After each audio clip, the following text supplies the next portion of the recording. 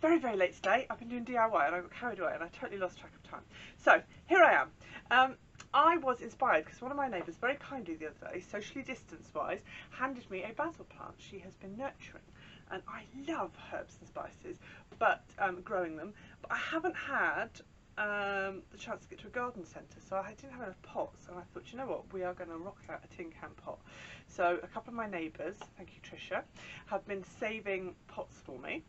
Tin cans, and I thought I would have a go. So I have had a disaster, I will fess up to that. This one was meant to be blue, but I think I've had the spray paint for too long and it's just gone manky. So they're all white today because it's the only colour spray paint that I have, so I've just put it in the bin because it's sticking to everything at the moment. So I have done the same as I did yesterday, in I filled my tin can with water, popped it in the freezer, and then I've taken it out and I have drilled 2 holes in the sides for my string to go through and 3 holes in the bottom so they can drain, because otherwise you get waterlogged. And I've done that with 2 cans because I wanted to show you, I actually want to show you 3 different ways. I'm showing you 2 and I'll talk about the 3rd. So this one I have sprayed with primer to start with, like I showed you yesterday, and then just with normal matte spray paint, white, because that's what I have. And then all I've done is I've also got some chalkboard paint, so I've painted just a little stripe, and I'm actually going to write on there basil, so my basil will go in there eventually. So it will have basil written on it.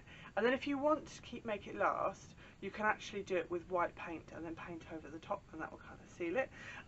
But if you're like me and plants die quite frequently, then it's quite handy because you can interchange the labels on the front. Always quite good. This one I have painted with, I actually found somewhere, some chalk paint. So it's a spray chalk. Brilliant stuff. Love it. Coverage is fantastic. So I've sprayed that one just with chalk paint, and I've just wrapped some hessian string around the top, and I'm also going to put a loop on it as well. And I've just written rosemary on the front of it, and you can actually paint over the top of that with varnish if you want to seal it.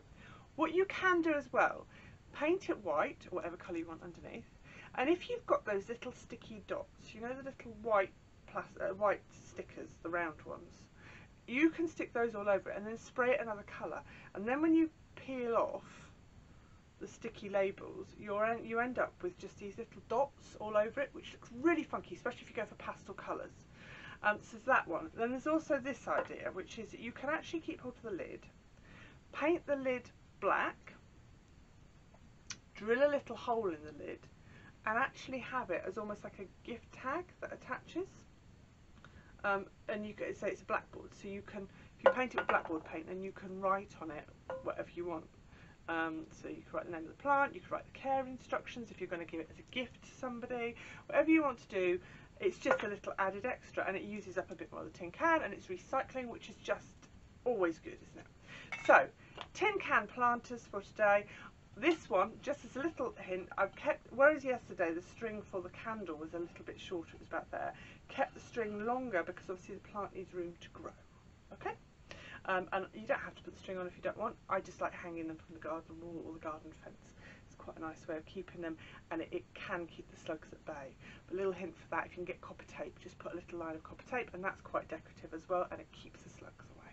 So, tin can planters today. Thank you. Bye.